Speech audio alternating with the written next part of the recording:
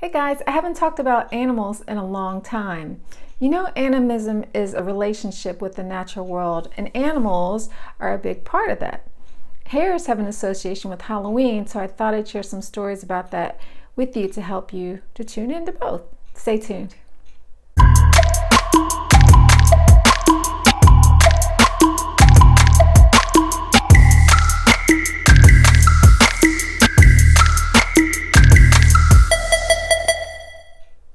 Hi, I'm Laura Giles with Pan Society. Thanks for being here. If you like this video, please show us some love by liking it and sharing it. And if you enjoy the channel, please subscribe.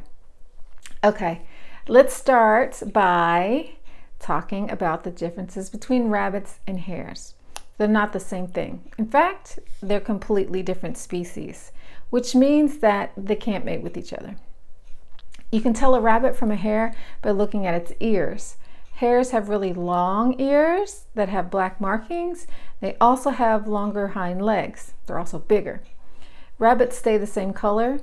Hares change from brown or gray to white in the winter. If you've ever seen a newborn bunny, they have no fur and have to be kept warm because they can't regulate their own temperature and they're helpless. But babies' hares can be hopping around an hour after birth. It's crazy, right? But looks are not the only difference. There are lots of behavioral differences. For example, hares don't burrow. They live above the ground, and this makes them easier prey, and they have adapted by being really fast. They can run 37 body lengths per second. That's astounding. Cheetahs, which are thought to be the fastest animal, can only run 23 body lengths per second. Bunnies are social. They live in colonies. Hares tend to be solitary and come together only to mate, and their mating rituals are really interesting. The female makes the male chase her for several miles. He has to catch her to mate with her. If he's too slow, well, he won't be able to spread his genes, so it's adaptive. But that's not the only test. If she's not ready, she might punch him. It's true. Female rabbits just sit there and take it. And hares are skittish in captivity and don't make great pets. We've also seen very docile rabbits, and they're good pets. They just kind of sit there. Bunnies in the wild hide during the day for the most part, but you can see them sometimes during the day, but they usually stay in their burrows during the day. And hares are outside all the time. You know that kid story, Jack and Jill? Jack and Jill went up the hill to fetch a pail of water, that one? Those are hares, actually. The male is called a Jack, as in the Jack rabbit, and the female is called a Jill. You might think that you know nothing about hares, but there's a really famous one that Westerners know, and it's Bugs Bunny. Yeah, he's a hare. He's not a bunny. So if you want to get an idea of what the spiritual energy of a hare is, check out Bugs Bunny. Now, it's not the same interpretation from culture to culture, but it's a pretty common one. So just like the Asian, African, and North American hare, Bugs is a trickster. He defies authority. He's willful, he breaks the rules, but he does it in a way where you can't hate him for it. He can make others look ridiculous or even make himself look ridiculous. He's a shapeshifter, goes from crying one moment to singing the next, and you can't really pin anything down on him or really get to know him. The outcome of his antics could be positive or negative. You just never know, and that's the energy of the trickster. Bear Rabbit is another American trickster hare. He originated in Africa, was brought here to the New World on slave ships, and then their stories might have mixed with the Cherokee stories and kind of created a morph character. And then there's another American trickster hare. It's Compere Lapin from the Cajun culture. And these stories are a lot like Bugs Bunny. In fact, Bugs was probably inspired by these stories. In one African story, the hare is the divine messenger of the moon. And the moon waxes full and then disappears to nothing and comes back again. And she wanted to send Hare to Earth to share that gift with the humans. And Tricky Hare got it wrong. Instead of bringing immortality, he brought death to the world. The moon was furious and beat the hare with a stick, splitting his nose. And that's another difference between the rabbit and the hare, actually. As part of that punishment, Hare has to lead the dead to the underworld after death. So there's a lot of cultures that associate hares with the moon. In China, the hare in the moon is depicted with a mortar and pestle, where he mixes the elixir of immortality. He's the messenger of the female moon deity and the guardian of all wild animals. So it's a really similar story to the African story. In Chinese folklore, female hares conceive through the touch of the full moon's light, so they don't even need jacks. And they can also get pregnant by licking moonlight from a male hare's fur. In China, hares are symbols of longevity, fertility, and feminine energy. In Egyptian mythology, hares were closely associated with the cycles of the moon. Like the moon, hares are masculine energy when waxing and feminine when waning. And the moon is always feminine, but as all things are both masculine and feminine. And when the moon is growing, that's her masculine phase. With the hare, it might be more of a thing of being an androgynous type creature. And that's a common theme with the hare, or at least the shape-shifting part. Probably the most famous association with the hare with the moon comes from the Celtic culture. So this is where we get Easter bunnies.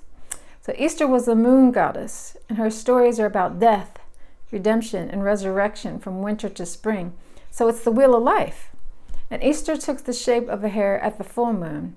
In the spring, she laid brightly colored eggs, Easter eggs. And eggs are the symbols of fertility that were given to children during the spring fertility festivals. And obviously that's where the Easter bunny comes from. So hares acted as Easter's messenger, and all hares were sacred to her. So eating hares was forbidden in Celtic cultures because it was saying like it's eating your grandmother. And this is because many goddesses and wise women were said to shapeshift into hares, or it could have been because their association with fertility, and that's essential to survival, so you don't want to cut that off. And the ancient Celts studied rabbit and hare tracks for divination and spiritual purposes. They also looked at their mating dances and used their entrails to see into the future. And they thought that since rabbits lived in the ground, they were better able to speak to the other world. See? The messenger of the dead theme again. Isn't it crazy how such diverse cultures could get the same things despite their differences?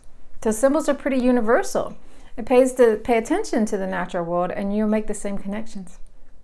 There's lots of stories about hares, but I just want to cover one more symbol, and that's fertility. In the Greco-Roman period, Pliny the Elder said that eating hare meat cured sterility. Eating it increased your libido for 9 days. And in Greece, men gave rabbits to women as tokens of love. In Rome, they were given to women to help them conceive. And hares have 2 to 6 babies with 3 to 4 litters a year. So the term breeding right like rabbits is true. They definitely have a lot of babies, and you can see why they're associated with fertility.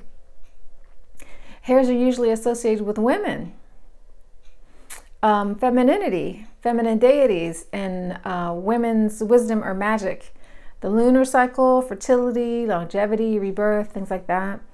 And they have another side too.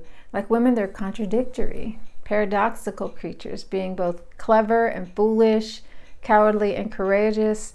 They have a reputation for wild sexuality and also virginal purity.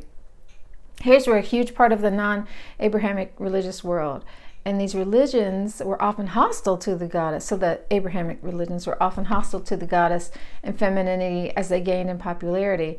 And hares were seen as witches in human form, or at least associated with witches and wise women, and people were taught to separate the natural world. And so a lot of this symbolism was lost. And the hare was such a universal symbol that there were so many stories all around the world, and still are, in practically every culture. So it's fairly easy to recover those stories. And the symbols are present everywhere, pretty much. You can use your intuition to figure out what it means for you. And if the hare is your spirit animal, you might be tempted to go out and get one for a pet. Remember what I said about hares not making the greatest pets? Wild hares have only a 10% chance of surviving in captivity. Think, the trickster. Do you want a trickster living in servitude? They're probably not going to have that. They're wild. They need to be free. And if you want a hare-like creature, consider the Belgian hare, which is actually not a hare at all. But like hares, they don't make the best pets if you want something to cuddle, because they spook easily and don't like captivity. But they're the best option. So you might want a bunny instead. And if hare is your spirit animal, you might be tricky, mercurial, or you may want to cultivate those traits within yourself. And your spirit animal may teach you things by the school of hard knocks. As with all spirit animals, it's different for different people. If you want to know, just cult a relationship with the spirit of it and find out. Thanks for tuning in. See you on the next pan video. Ciao.